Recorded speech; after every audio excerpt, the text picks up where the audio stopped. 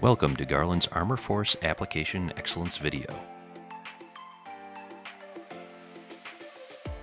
The following instruction will require work near the roof perimeter, so please remember to follow safety protocol during installation. Let's start by taking a look at the supplies you will need to complete the installation. The R-Mer Force system is comprised of three main parts. The aluminum base anchor and base anchor splice plate secure the system even in extreme wind pressures. The patented thermoplastic elastomer compression seals provide the perfect level of tension. And finally, the fascia covers and matching fascia splice plates provide the custom, clean appearance. Additional accessories include Garland's Greenlock Sealant XL, corners, spill-out and downspout scuppers, and the fasteners required to attach the system to the edge. Now let's begin the installation process. First, the base anchors.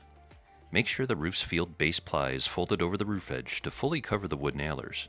Next, the cap sheet should be installed with the side edge in line with the edge of the roof. Do not fold the cap ply over the edge of the roof. Once both the field base and cap plies are attached, install the inside and outside corner base anchors. Apply Greenlock Sealant XL to the underside of the top flange of the base anchor. Set corner base anchors in place and fasten through all of the pre-punched holes with provided fasteners. Place base anchor splice plate into the groove on the corner base anchor on both sides. Lightly tap the splice plate with a rubber mallet until the splice plate is fully on the corner base anchor. Next, install the remainder of the base anchors.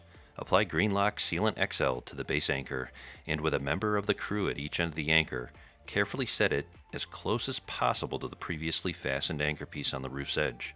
Then slide the new base anchor towards the fastened base anchor with the base anchor splice plate. Use a shim to properly measure a 1/4 inch gap between the base anchors to allow for thermal expansion and contraction. Run a single bead of Greenlock Sealant XL in the gap between adjoining base anchors. Then tap the base anchor splice plates into position halfway on each adjoining base anchor. Then use the provided fasteners to fasten the base anchor through the pre-punched holes, fastening the center hole first. From the center moving outward, continue to fasten through each hole.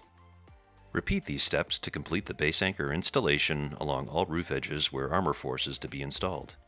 After all base anchors are installed, we'll move to the next phase, compression seals. Start by placing the first compression seal directly over the first base anchor joint in the provided slot. No adhesive is required for this step. Place the second compression seal at 40 inches on center from that point, then the third at 40 inches on center from the second compression seal. Finally, the last compression seal will be inserted over the next base anchor joint. Continue this pattern to install the remainder of the compression seals around the R-Mer Force system. When that is done, we'll begin to install fascia covers. Just as we did with the base anchors, start with the inside and outside corners. Place a compression seal on either side of each corner as shown. Then insert fascia cover splice plate for both sides into the corner fascia cover. Half of the splice plate should still be exposed. To install the fascia cover, put even pressure on the cover and press straight down. Do not rotate the cover. The top flange will snap first, then the bottom. Check that the top and bottom flanges are fully engaged with the base anchor. After completing each of the corner pieces, install the remainder of the roof edge. Start by setting a splice plate over the far side base anchor joint and compression seal. With one crew member at each side of the 10-foot cover piece, set the cover in place 1/4 inch from the adjoining cover. Starting at one edge, press straight down with even pressure. Do not rotate the cover.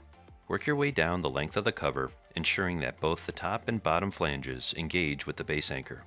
Repeat these steps until all fascia covers and fascia cover splice plates are installed. While the techniques shown here may apply to most projects, this video cannot cover all situations.